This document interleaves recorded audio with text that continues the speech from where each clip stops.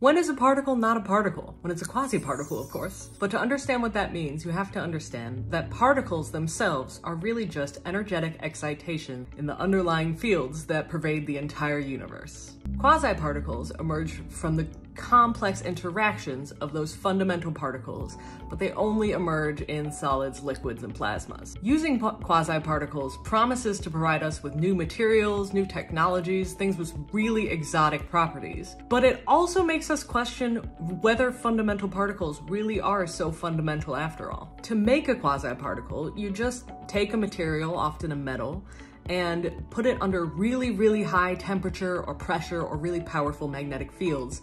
And then you observe the collective behavior of the particles inside that material. Holes were one of the first quasi-particles to be discovered in the 1940s. It's sort of like the opposite of an electron, or the absence of an electron where one should be. And treating it as a particle has provided really huge leaps in technology. That's how we made the semiconductors that power pretty much all of our complicated electronics now. Even big companies like Microsoft are investing pretty heavily in quasi-particle research because of their promise to provide new materials. The very existence of quasi-particles and the fact that they're not particles makes you question, are the other particles really particles? Do particles come from the behavior of something else? We really don't know, but thinking about quasi-particles may lead us to a major rethink of how we think about everything.